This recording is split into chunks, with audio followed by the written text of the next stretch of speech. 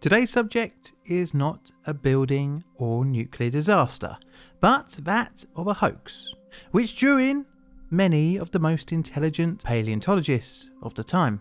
It offered a vital piece of evidence in human evolution, a missing link if you will. This chance discovery would influence paleontology study down a dead end for over 40 years. My research, investigations and journalistic spirit has led me here to a small hamlet in East Sussex, England, at stupid o'clock in the morning, parked outside a closed pub, rethinking my career choices. So whilst I calculate my HMRC mileage expenses claim, let's get on with the video. My name is John and today we're looking at the fascinating story of the Piltdown man hoax.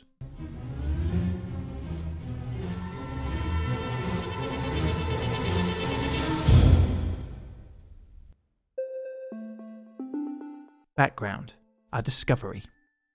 It is 1908 and workmen are digging in a gravel pit, just over 1 mile from the town of Uckfield, East Sussex, aka the town that those Class 170 DMUs go to from London Bridge. The area is known as the hamlet of Piltdown. Pile up the gravel and soil, a rounded object, which they believe to be a fossilised coconut, was discovered. Due to the workers' assumption, the item is broken up and piled up with the rest of the rubble.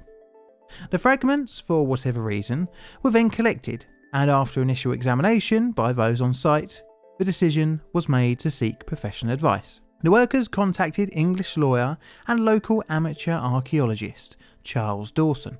The fragments were handed over, and for 4 years Dawson would hold on to them until February 1912. When he decided to show off the discovery to one of the most respected museums in the world, the Natural History Museum. Charles Dawson was the co-founder of the Hastings and St Leonard's Museum Association. In the late 1880s and 1890s, Dawson had become a prolific discoverer of spectacular artefacts, leading to his nickname, as penned in the Sussex Daily News, as the Wizard of Sussex. Dawson, at the start of 1912, sent a letter to the Keeper of Geology at the Natural History Museum, Arthur Smith Woodward. The letter outlined Dawson's discoveries.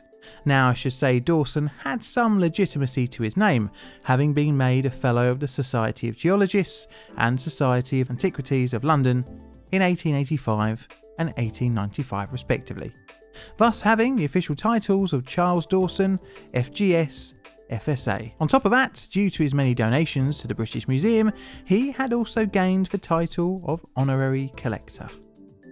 With such credentials, Dawson had some sort of credibility to his discoveries, more than say one of the workers who had dug up the skull fragments in the first place. The chance of becoming part of a discovery as big as Dawson's letter exclaimed led Arthur Smith Woodward to visit the site of Piltdown in the summer of 1912.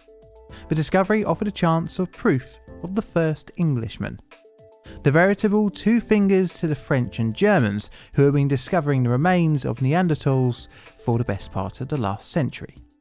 So, throughout June to September, Woodward, Dawson and Pierre Teilhard de Chardin, a Jesuit priest and paleontologist, worked on the Piltdown site. Strangely, every new find was unearthed by Dawson alone, mostly amongst a soil heap from the gravel quarry. Even though every find was discovered by just one man, Dawson, Woodward took the artefacts back to the Natural History Museum for evaluation and reconstruction.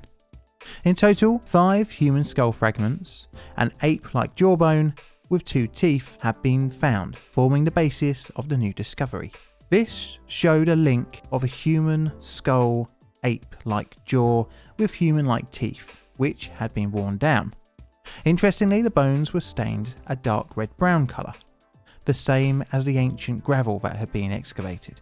It is important to say that none of these discoveries, save for the skull fragments found in 1908, were actually discovered in situ. Instead, they were found in the already dug up spoil. This would lead the two to present the Piltdown man, as the fragments had soon enough become known as, to the Geological Society of London on the 18th of December 1912. During this meeting, Dawson exclaimed that a reconstruction of the fragments indicated that the skull was remarkably similar to that of a modern-day human, albeit more ape-like. For example, the brain size was about 2/3 of that of a modern human, as well as the part of the skull that sits in the spinal column, looking not so human-like, but orangutan-like jawbone apparently housed the human-like teeth rather well, adding credence to the idea of the Piltdown discovery being a missing link. Woodward explained that the discovery was a vital missing link in human evolution, estimated to be roughly 500,000 years old. Further excavations on the site at Piltdown found more artefacts, some more believable than others, including a loose canine tooth and an elephant bone carved to look like a cricket bat. The narrative couldn't be any more perfect. The ancient Englishman was a cricket player. All he really needed yet was a cup of tea, a monocle, and outdated views on empire. Obviously, the last few things weren't actually found. The Piltdown man would be given the Latin scientific name of the Anthropus Dawsoni, or Dawson's Dawn Man in English. Once again, Dawson struck gold in 1915 when he discovered more skull fragments near Sheffield Park. However, when probed by Woodward, the exact location was not revealed. The finds went undocumented initially, but would eventually be seen as further proof of the Piltdown man, when Woodward presented the fragments as new evidence after Dawson's death, in the process implying he knew where they had come from, even though he had never seen the second site. Dawson, just 4 years after the discovery and taking British paleontology by storm, passed away in August 1916. With the main artefact finder's death, strangely no more fragments were found. Now, due to the period that the Piltdown man was found, international interrogation of the facts was somewhat limited. This was due to the First World War, where the Triple Entente, i.e. the allies of World War I, were fighting the Central Empires, which included Germany, one of the main sources of Neanderthal discovery. Even more important, that the English Piltdown man trumped the European discoveries. But although a big chunk of the scientific community was now the enemy due to 4 years of bloody war, the missing link was not without its domestic detractors. The discovery challenged. Almost right from the get-go, the Anthropus Dawsoni had its critics. Copies of the fragments had been made by the Royal College of Surgeons under Professor Arthur Keith, and they managed to make a completely different model with a larger estimated brain cavity. However, Keith became convinced after the Sheffield Park discoveries, thinking that the odd occurrence of an orangutan-like jaw and human-like skull couldn't actually happen twice by accident. As a side note here, Keith probably wanted it to be real. He was a eugenicist who believed that Africans and Europeans had evolved separately, and thus a British discovered English missing link fitted his scientific racism views rather neatly. But Keith was not the only initial detractor. As early as 1913, an article published by David Waterston from King's College London in Nature magazine concluded that the sample consisted of an ape mandible and a human skull. French paleontologist Marcin Boulet also came to the same conclusion in 1915, as well as an American zoologist, Gerrit Smith Miller Jr., who also concluded that the Piltdown's jaw came from a fossil ape. He even stated deliberate malice could hardly have been more successful than the hazards of deposition in so breaking the fossils as to give free scope to individual judgment in fitting the parts together, which was proven to be true, with Keith's rearrangement being drastically different from Woodward's original interpretation. Later in 1923, German anatomist Franz Wiedenreich also concluded that both the jaw and skull were from different animals, with the addition of filed down teeth to look more human. But the detractors wouldn't be the ones to blow open the discovery. That would be down to the passage of time, causing the Anthropus Dawsoni to become an ever-increasing difficult to explain anomaly against the ever-increasing weight of evidence to the contrary. You see, the Piltdown man was very different, and ever-increasing amount of evidence discovered post-World War I, with ape men having much smaller brain cavities than Eanthropus dawsoni. However, to British scientists invested in Eanthropus dawsoni, the newer continental discoveries were the outliers. Britain must have had the correct missing link, right? Right? Well, wrong. As more evidence that contradicted the Piltdown man became available and open to scientific scrutiny, Eanthropus dawsoni was increasingly looking suspicious.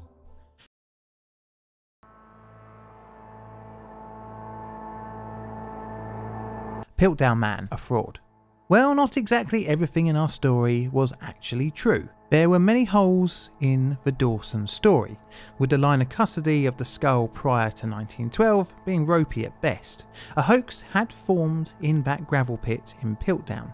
Someone had tried to pull the wool over the eyes of the Natural History Museum, in doing so leading British paleontology down a dodgy path. The best part of 40 years after the discovery, the Piltdown man would actually be conclusively found to be a fraud. In the late 1940s and early 1950s, the fragments were extensively re-examined with greater scientific scrutiny.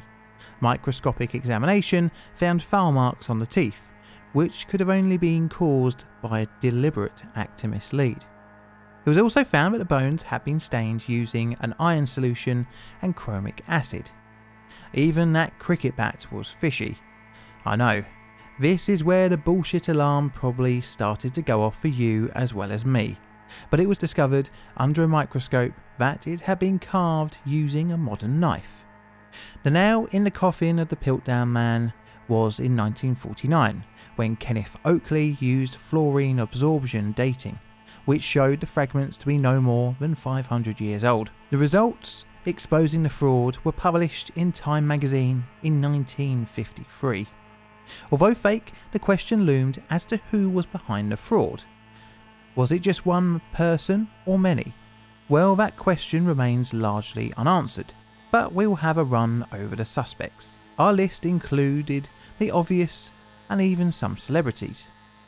I'll start by saying it is highly likely that Dawson was behind the hoax, as well many of his other discoveries that earned him his fellowships were also scams. A multi-tuberculate mammal, Palgaeulax dawsoni, in which Dawson apparently found in 1891, was also found to have similarly filed teeth to that of the Piltdown man. Another discovery, the Bulverhive hammer, was found to be shaped with an iron knife, the same way as that cricket club had been created.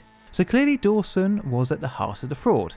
Later DNA testing also found that teeth from both the Piltdown site as well as the mystery site in Sheffield Park were from the same animal, meaning whoever had one must have had the other. His story of workmen finding skull fragments in 1908 was also a recycled explanation of Dawson coming into possession of artifacts. So the Piltdown man was a culmination of a career of frauds.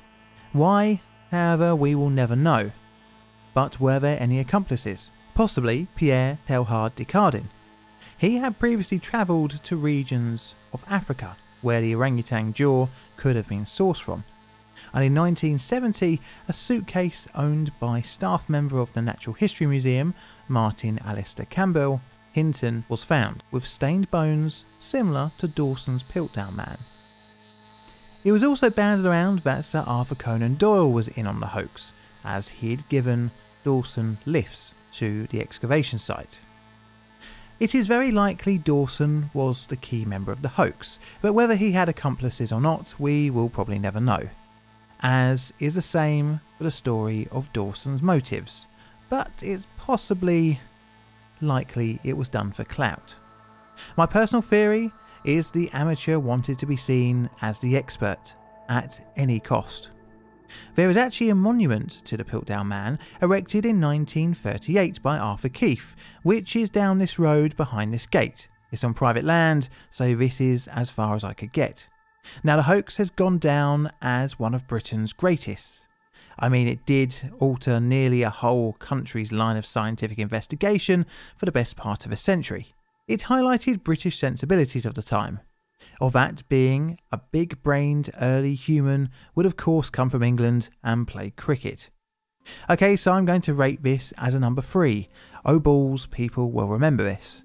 And a 9 on my legacy scale. This is a Plain Difficult production. All videos on the channel are Creative Commons Attribution Share Alike licensed. Plain Difficult videos are produced by me, John, in a currently wet and miserable corner of southern London, UK. I have YouTube members and Patreons who support the channel financially, and I'd like to thank you, as well as the rest of you who tune in every week to watch these videos. I have Twitter and Instagram where I post up random photographs and all sorts of other odds and sods. And all that's left to say is thank you for watching, and Mr. Music, play us out please.